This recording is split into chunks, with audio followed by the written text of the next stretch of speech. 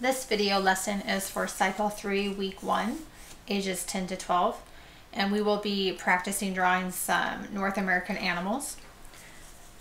What you can see is that we will start with the oils kind of recap. Some of your students might be new this year, but since you have the older students, I'm guessing a lot of them have probably been in CC for a few years and have heard of the oils concepts. So if you don't really need to review this, you can skip it, but if you have some new students, go through and talk about what the O, I, L, and S stand for. The only one I'm going to talk about today is the O for circles, because that's going to be the foundation of our drawing lesson, is taking a complicated subject matter, breaking it down into circles, and then drawing the proportions first before we add the details. So a circle is an enclosed shape that begins and ends in the same place. So you can see that this is completely closed rather than a line, which starts and ends at a different place. So in our circle family, where the students can practice drawing circles, we can have lots of different enclosed shapes that all count as circles for this purpose. And even something like this would count as a circle. So that's one thing you do want to show students, that all of these things would fit into this first category there. After you define and talk about the oils words, then you will start with an image of the animal. So if you have students who are either younger, or you just want to go step by step and have everyone do the same thing, then you could pick out this image off of the website. The link is on the blog. And every student and yourself would get this image to work from, and you guys would all do it together step by step. If you felt like your students were more capable of doing similar steps but with different images, you could have several of these available and have students choose whether they want to do the antelope or the elk, and just have some options, as definitely the older kids especially like to have a little bit more control over what they're doing, or they like to be able to have more choice, and we can actually give that to them at this age. So whether each student has the same image or whether it's this one as well mixed in, it's going to be the same exact concepts, and they're actually really similar in structure, so the students should be able to understand how, while you're teaching about this one, the same concepts apply to this one as well. Every student will have the image. They will also have a marker, they will have a piece of drawing paper, and a pencil. And you'll be showing them step by step on the board what to do, and they will be doing it also on their own paper.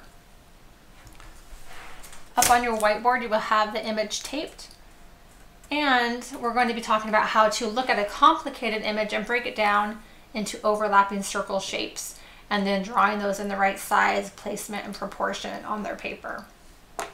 So ask students if they can find circle shapes in this image. And hopefully they don't talk about these little dots here, because yes, those are circles, but that's not really the overall shapes that make up the components of this antelope. So hopefully they say things like the head, the ears, the body, the tail. We can kind of go through and start finding these large shapes that we can talk about and pull out. The first one that we will start with is the body shape. It's the central shape that we see here. We will take our marker, and the students will do the same thing on their paper, and they will outline the general shape of that main circle. And you can see that I began and I ended in the same place, creating that circle there. On your whiteboard, you will have a space where you'll be drawing. I always outline it with a black rectangle, just so the students can also see the placement on the page that I'm doing. We want to now begin to identify and describe this shape that we found, and then draw it here in the right proportion. So we can see that it's almost kind of rectangular. It's much longer than it is tall, and we can even start to analyze that. This is how wide it is, and this is how tall it is. So it's basically twice as wide as its height. So let's go ahead and begin to mark off. This is how wide it is. So where would the height be? it would be about half of that. Does that basically look like the same proportions? Yeah, it's pretty good. So now we can go ahead with our light sketchy lines and draw in that shape. If I draw really heavy-handed like that, it's harder to get smooth curves, and it's harder to erase later when we don't need all these lines in the final product. So light sketchy lines are really important. Now ask the students, what's the next circle shape that they can find hidden in our picture? Probably the answer will be the head. So I will find the basic circle shape of that head. We will all outline it with our marker. And now we have to identify and describe not only the shape, the size, but also where it goes in relation to the shape that we already have. So maybe they would describe this kind of as an egg shape, or maybe just an oval. And then we have to ask them, well, where does it go on this paper? And we can see that it slightly overlaps right here in the previous shape that we did. So I'm going to put my little mark here because I can see that that's where the bottom is, and it comes down into that. How tall is it? We could again measure. We could say the height of this is not quite the same as the height of the body, but it's fairly close. So I'll use that measurement. I'm going to say that's about how high that is. So again, I'm comparing one thing to another thing. And so I'm always comparing one piece to another to get the right proportions. Now I can go through with my sketchy lines and do my kind of ovally shape for the head here. Mine does not go past that. So I'm going to make sure that mine does not go past that on this side either. So another thing to see where things begin and end. And then they would simply go through. It depends on, again, the skill level and understanding of your students.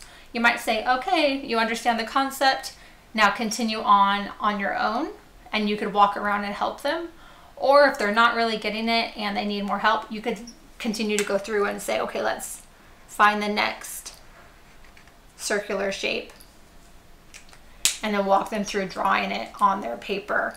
Again, totally up to you, and you know, kind of how many parents you have there to help. There's probably a lot of factors on if you want to let them go at their own pace or if you want to walk them through. But they would simply continue on finding all of these overlapping circle shapes. The reason that we don't just start drawing from one side to the other is that things typically get out of proportion if we start little bit by little bit. Maybe the tail would be the right size, but then the body gets big and the head's too small. If we go ahead and we sketch all the shapes in the right sizes in relation to each other, we know that before we do any details, before we do anything like eyes and fur and all of that stuff, we know that we have the right shapes in the right places. And that way we don't have to erase a ton if we mess up as we go through. So it kind of just gives us this blueprint that we know is in the right place, and then we can build off of that with all of the other little details. Once you have all the shapes that go there, and we would have all of the legs and all the things that we need, then we begin to erase some of the things that we don't need. That's especially why we need those light sketchy lines. And we can also begin to connect some of these shapes into a more realistic outline.